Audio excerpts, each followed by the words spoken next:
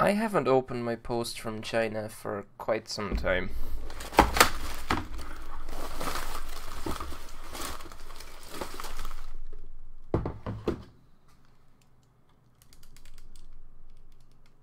I think we're going to need to split this into two. First up is a pretty big one, LED photo lamp strip SMD full spectrum grow lights 12 volt. Yeah, value of $2. It was definitely a little bit more expensive than that.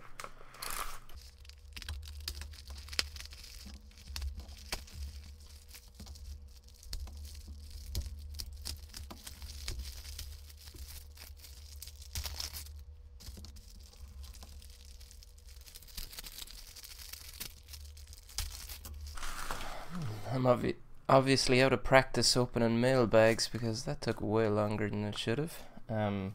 Yeah, so these are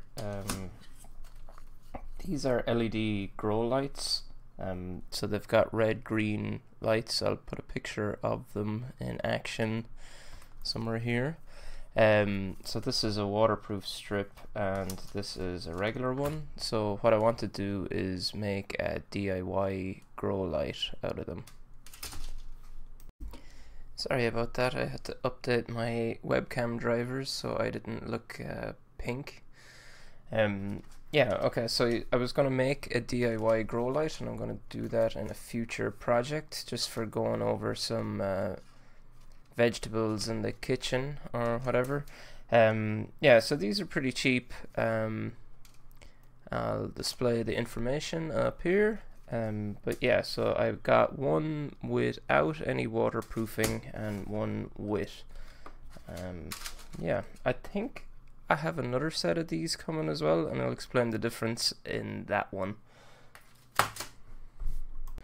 More of the same LED photo lamp, blah blah blah blah blah.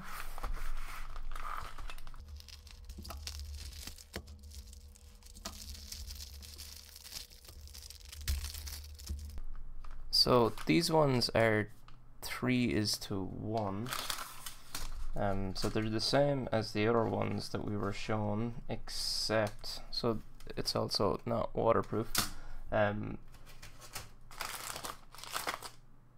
other ones are labeled. So the other ones are 5:1. So what that means is that for every LED, let me zoom you up a little bit. It's red, red, red, blue on this one, so there's 3 red ones for every 1 blue one, and on the other ones there's 5 red ones for every 1 blue one. So the different wavelengths of light are for different stages of flower growth. I'm not 100% sure on it, but I think more red is better for flowers, while more blue is better for vegetation or vegetables.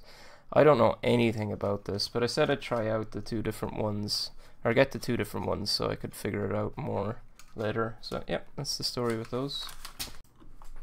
Next up we have plastic sheet, also with a value of $2. Okay, so this is a SMD test board just for testing out soldering of SMD components. I ordered this absolutely ages ago and I don't know exactly when this one arrived. I didn't actually write a date on it. I'm gonna assume sometime in April, but yeah, so I bought this around the same time I bought my solder oven, but it's only arrived now, so yeah, hopefully I'll get to give that a go since I still haven't actually used it yet, so cool. Okay, so next up we've got Bluetooth timer with a value of 80 cents. Okay, so interesting. Let me show you something. This is from my local €2 shop. Yes, it's €3. And this is from AliExpress. Do they look similar? They sure do. In fairness, that's not too bad of a price. Like, this is just about $1 from AliExpress, so yeah, I guess, you know, picking it up locally and not having to wait for a delivery or whatever, it could be worth it. But this is actually pretty good. It's a Bluetooth trigger for a camera or your phone. It's powered off a coin cell, and I've actually tested this one out, even though it doesn't look open already. And yeah, it works well. Both camera buttons work for Android, so I'm not 100% sure why there's two of them. I think it just sends a volume up command on a HID. Yeah, so when I actually saw these, I was a little bit disheartened because I actually made something like this before. It's out of battery now, but Bluetooth remote camera trigger. There is the box probably cost more than this did, so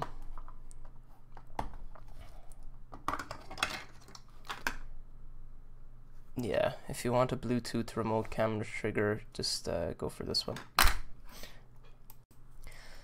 This one I only wrote 26th on.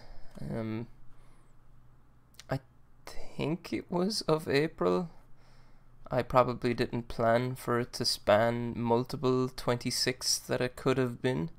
The other thing about it is that my dog already tried to help me open it, so I don't even need the knife for this one. So it's two... Oh, she obviously got a bit of a tooth into that one too. Maybe it's just one Wi-Fi USB adapter for a Raspberry Pi.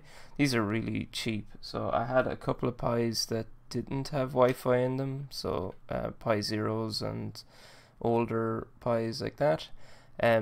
So I thought I'd pick up a couple of these, so if I needed to use Wi-Fi, which I probably do in nearly every project I'm going to do with it.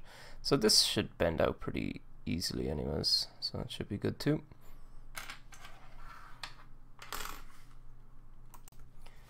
Okay, this one is water lamp kit. So it is another SMD practice board. Funny one about this one is, so this arrived on the 18th of April. I'm pretty sure I bought it in February. I'll put it up now.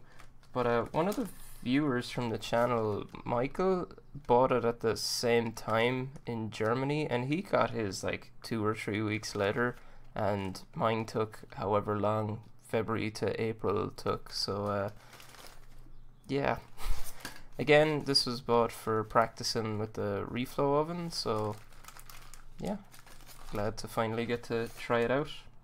Should be fun. Next up we have one marked as Syringe. Yeah, so these are just regular syringes.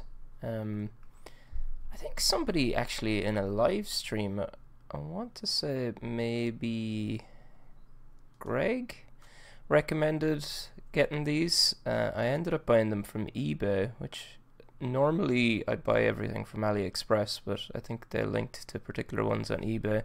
So it's just to use with flux or different things like that. And even if I don't end up using the syringe, this pokey part, I'm not even sure what they're called, plunger, be pretty useful for trying to push through flux in the larger flux dispensers.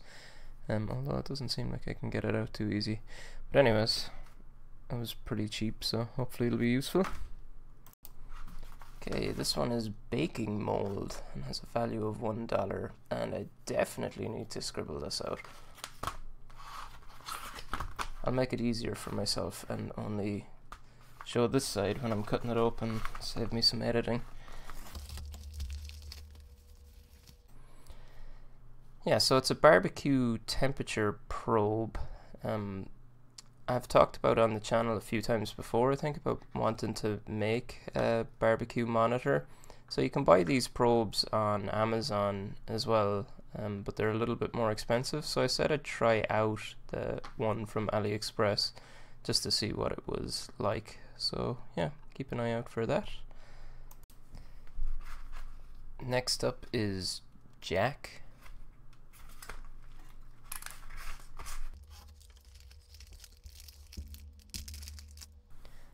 So these are DC barrel jacks, but they have pins on the bottom that are suitable for breadboards. I'm not too worried if they're suitable for breadboards or not. What I wanted to use them with is perf board, so let's check how they work with that. So this is what a standard one of these barrel jacks looks like. The legs are too fat to fit into holes, and these ones just are a little bit smaller. So will fit into perf board okay.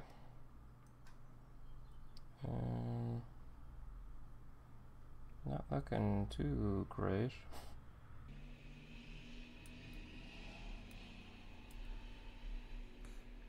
The legs are small enough to fit in, but they don't seem to line up too well.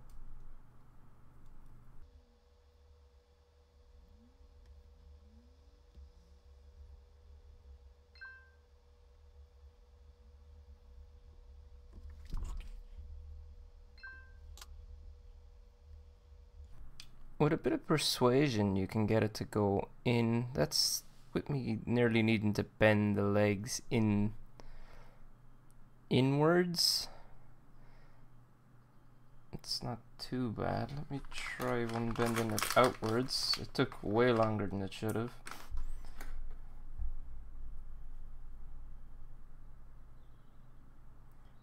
So that's what it looks like if you just try push it straight in. So you can see it's almost going in between two holes almost perfectly.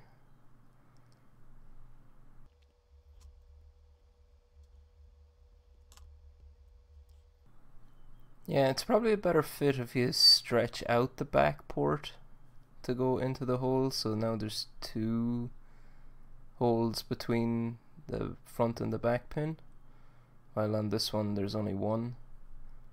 That seems to be a more comfortable fit because you can push it all the way down to the bottom. Yeah, hopefully they'll be useful anyways. But yeah, you'll have the same problems with breadboard. They're pretty difficult to get back out too.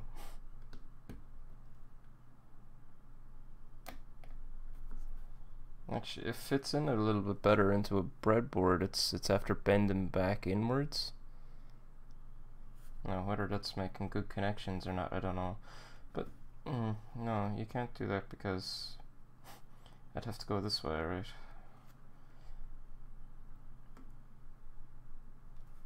Yeah, I'd say that's probably okay. But you don't have a lot of room here to put it in unless you put this.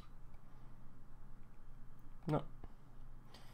All you can do is put it in like that, and it just gives you those last ones there. So yeah, it could be useful. It wasn't exactly too expensive anyways, so we'll see how we get on with them.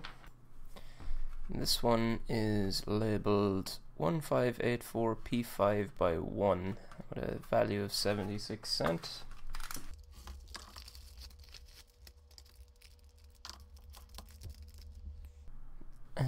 Yeah, I think these are just small DC to DC converters. You can configure it using this little pot here.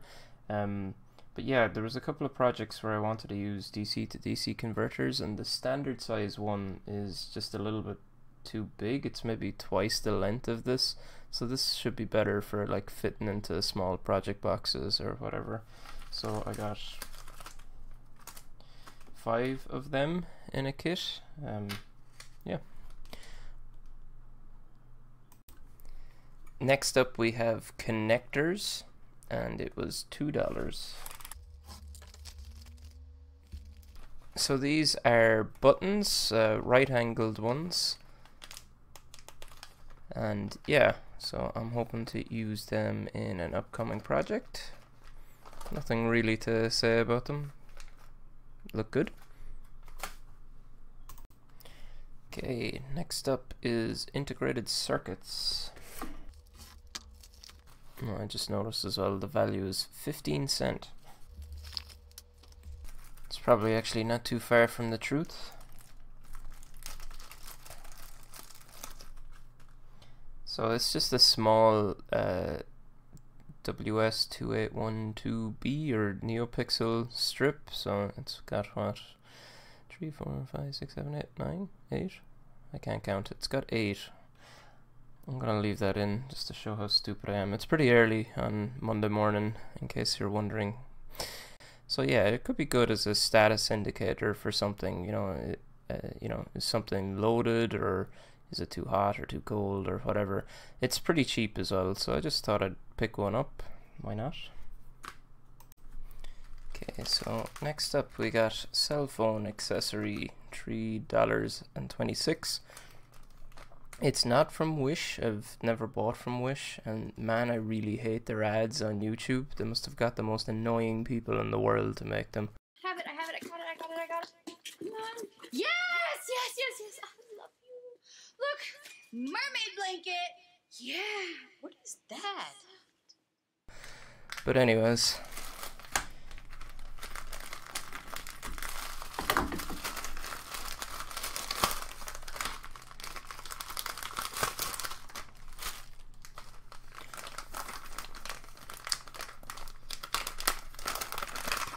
so it's more stuff for Raspberry Pi projects basically. So again, Pi Zeros. I have a few Pi Zeros that I want to try make as usable as possible because they're currently doing nothing. So it's a micro USB hub. So we got micro USB one side, and we've got 2 regular USBs on the other, and then another micro USB. I think you can use this to power the hub, or you know, if you've got an external hard drive that's plugging into this that needs a little bit more power, you can power 5 volts through here as well. So yeah, really useful, pretty cheap. Yeah, why not? I'm gonna leave it there for part 1. We'll finish the rest of the packages in the next video. In the meantime, since you're still here, you're obviously a big fan of postbags, so I wanted to recommend a few channels that do excellent postbags. On the left, we should have Stephen Ludgate's channel, in the center, Unexpected Makers, and on the right, Pile of Stuff. That's it from me, and I'll see you back here for part 2.